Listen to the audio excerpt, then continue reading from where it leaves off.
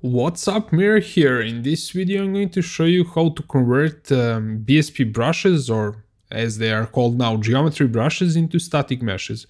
This is pretty useful if you want to export them into your 3D modeling application, or if you want to keep them in your level but want to have them as a static meshes, since static meshes are more optimal way of working.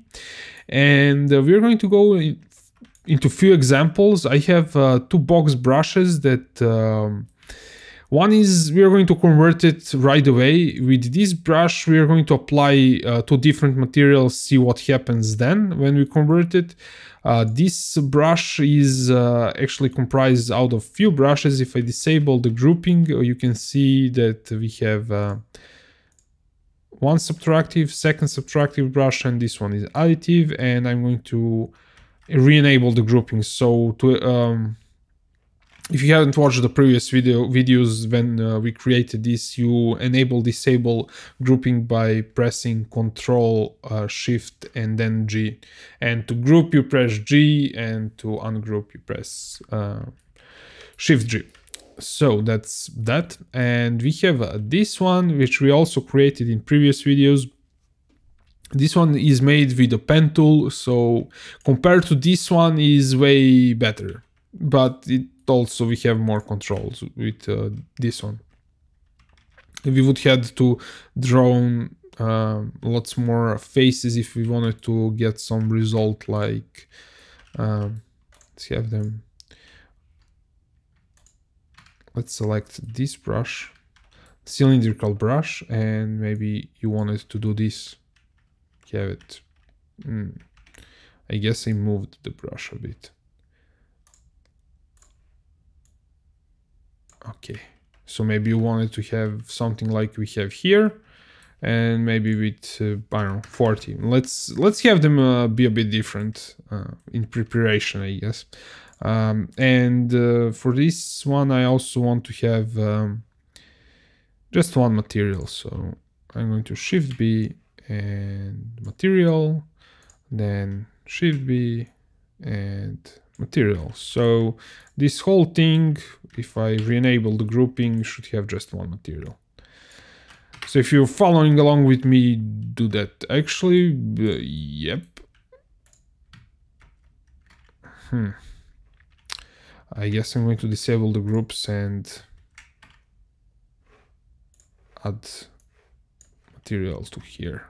I didn't do that. Okay. So the preparation is done. You know what we're doing. So let's start. With this brush, I'm just going to select. You have to select the whole brush either by Control Shift clicking and then selecting the whole brush, or you click on the edge. And this might be hidden. So show advanced and create static mesh. It's that simple, guys. And you can I'm going to name it SM test 1.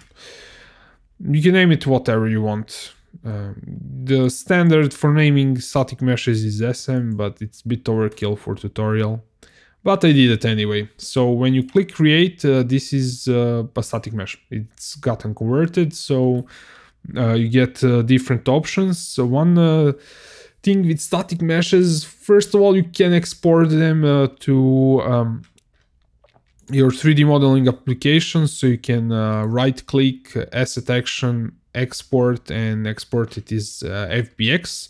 If you know how to use some 3D modeling application, or you want to hand it over to your mate who is doing the modeling and you made a reference for him to use with BSP brushes.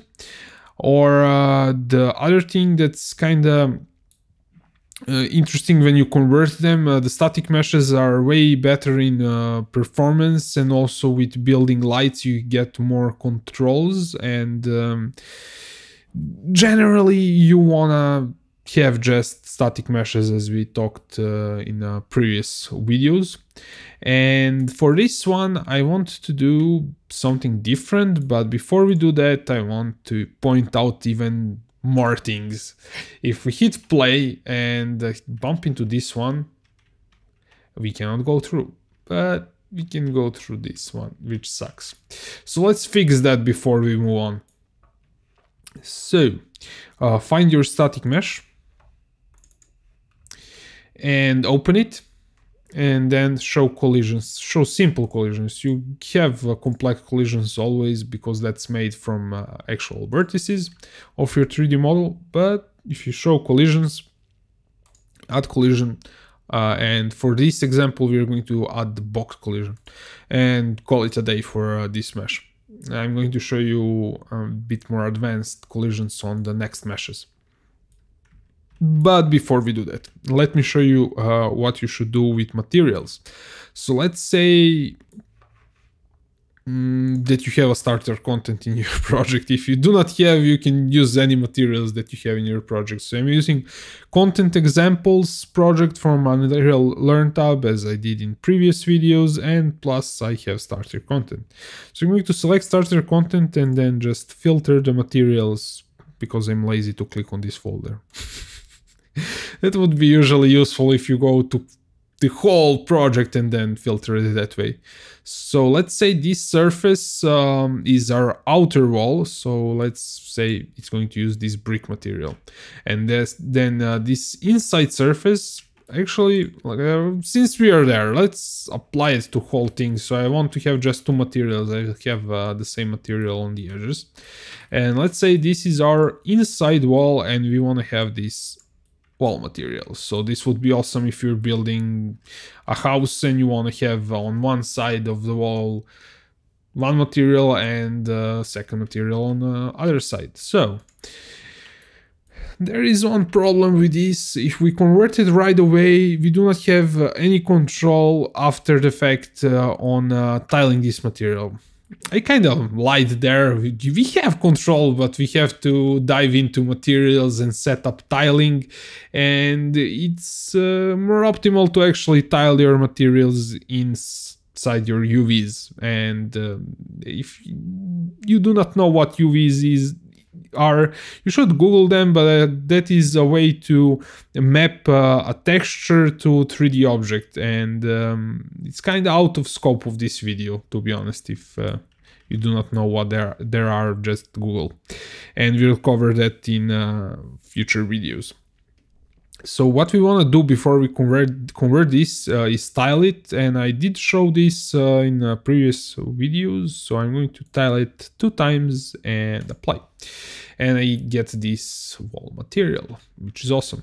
Now let's click on the edge and select it and convert it to static mesh, and this is going to be... It really sucks that it doesn't show me other stuff that way I could grab the name, which I will do now. I just selected that and copied it in clipboard for the next mesh, so I don't have to type. I'm really lazy when it comes to typing. And as you can see, this worked perfectly. So it's a static mesh now. We have one material on one side, other material on the different side, and we open it. Yep, it worked. And we still are missing collision like in previous ones, so add the box collision, and that will work just fine.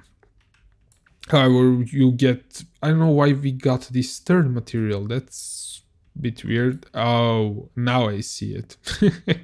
We didn't apply the whole mesh. Doesn't matter, but you get the point. Tile your materials before you convert them. And let's convert this brush actually first, since it's kind of a bit simpler. And for this one, we also have to fix this issue before we convert it, because it's going to persist if we convert it to a static mesh.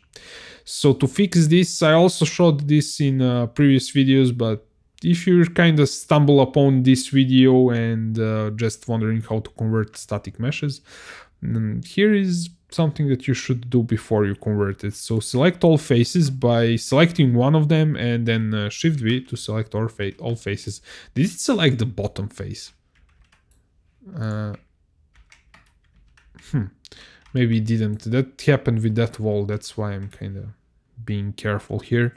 And when you select all the faces, you go to alignment and planar, and you get a pretty nice result. And then just a matter of selecting the edge or the other way to select it, you know, and creating a static mesh. And I'm going to be lazy and Control V, and this is third test. Okay, and this mesh is pretty good.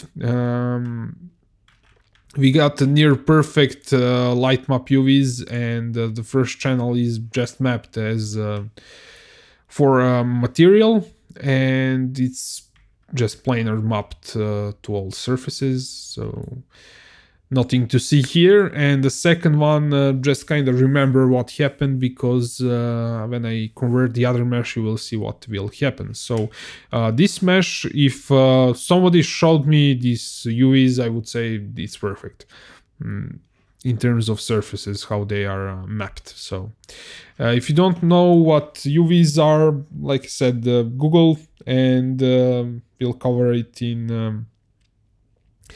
in some future video when I do either a Blender tutorial or preparing assets for Unreal, just how to prepare light map UVs for Unreal. But basically this is used for storing light map information.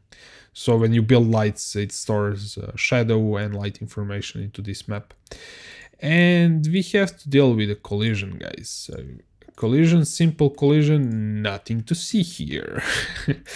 While you could go add the box, that won't really work for us. You could go into transforms, and maybe I'm going to turn off this for now, and you could do something like this and scale it up and put one there, then press Alt and put one there, then press Alt and rotate it 90 degrees and pull it up, and then maybe pull it a bit down and scale it up a bit.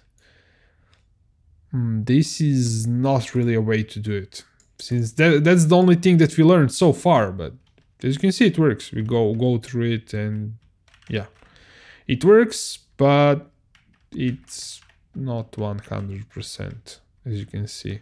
It looks like I moved that one of the boxes or something. So what you should do is remove those collisions. So collision to remove collisions, and that should remove all of them. And then you should do auto convex collision.